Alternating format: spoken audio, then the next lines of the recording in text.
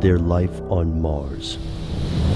You can turn back now, or learn the stuff they don't want you to know.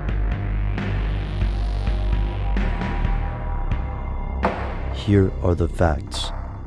The search for life on Mars dates back centuries. In the 1800s, people like Trinity College's William Whewell theorized that Mars might have seas, land masses, and even forms of advanced life. When Giovanni Schiaparelli first described what he thought were canals or channels on Mars, interest in the planet skyrocketed. Many of the early claims were disproven. The canals were primarily illusions, and later studies indicated that environmental conditions on Mars were not conducive to life as we understand it. The radiation, extremes in temperature, and more all spelled doom for most known life, save for some extremophiles. It seemed almost conclusive.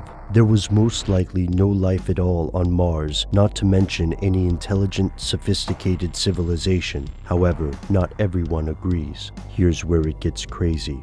The theories and conjecture about life on Mars can be divided into two broad categories. First, the idea that some form of microbacterial life exists or may have existed on the planet.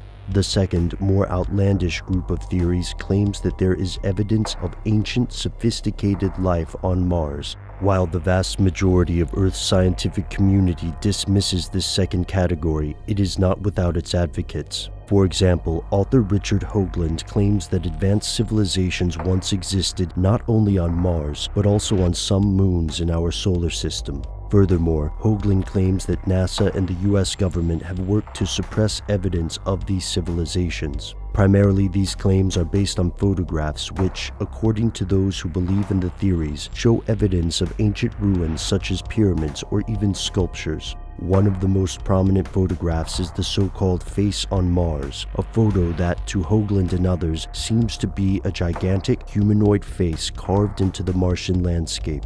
Scientists such as Michael Carr, a leader of the original Viking imaging team, note that no one with scientific credibility believes these claims. Yet this photograph is not the only evidence claimed by those who believe advanced life existed on Mars. There are also claims of ruins built in discernible mathematical patterns and purported commonalities between ancient ruins on Earth and ruins on Mars. There's a big question here. If NASA did find evidence of life on Mars, then why bother to cover it up?